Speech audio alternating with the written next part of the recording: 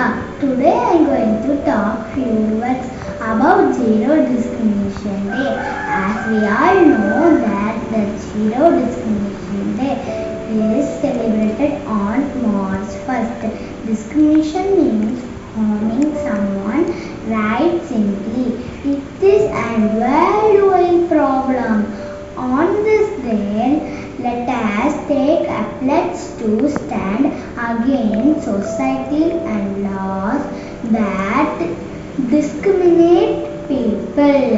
Let us pledge on Zero Discrimination Day that we will never discriminate people for any reason. Teach everyone to live and let live.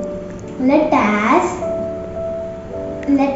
promise ourselves on Zero Discrimination Day that we will stand up for equality, respect diversity and make unity.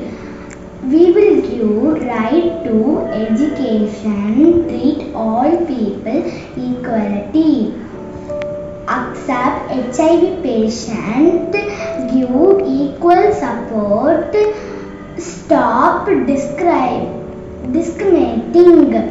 transgender, big and small, special child and handicapped people. Stop bullying and lost all discrimination.